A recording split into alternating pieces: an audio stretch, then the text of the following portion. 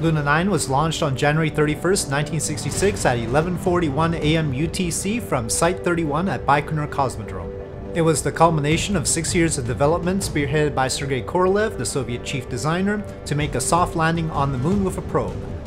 Korolev had convinced officials to give the project the go-ahead in 1959, in which the Soviet Union saw the successes of Luna 2, the first to impact the moon, and Luna 3, which took photos of the far side of the moon.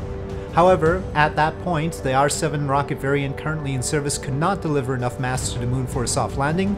Such a mission required 1.5 tons to be delivered on a translunar trajectory. That problem was solved by 1963 with the development of the Molniya rocket, which featured highly efficient kerosene-oxygen upper stages analogous to the hydrogen-oxygen Centaur stage that the United States had been developing for the Surveyor program, and attempts to launch lunar landers began in that year. Unfortunately, the rocket had 6 launch failures when carrying lunar landers from 1963 to 1965, and when combined with 5 failures of the spacecraft, meant a string of 11 failures for the E6 series of probes, of which Luna 9 was a part. 3 of the failed spacecraft impacted on the moon, and 2 flew past the moon, so those 5 received Luna designations 4 through 8.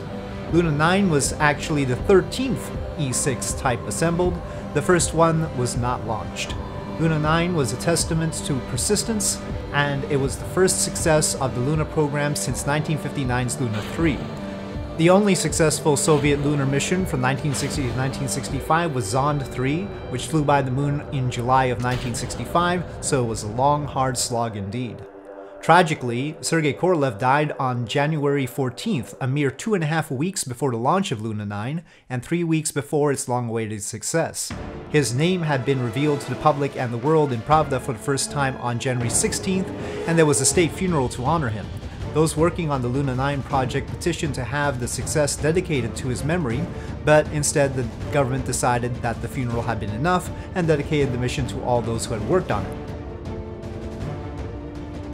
Luna 9 used an ingenious method to land its 99-kilogram scientific payload on the moon. Descent began with a high-thrust main engine, supplemented by 4 vernier thrusters for steering.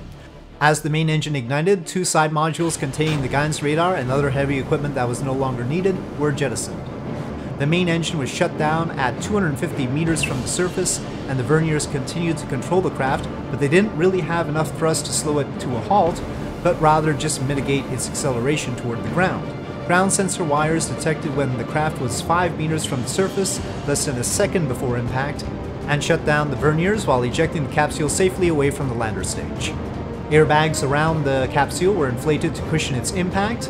Once the probe detected that it had settled down, the airbags deflated and the egg-shaped probe opened self-righting petals and began taking in the scenery.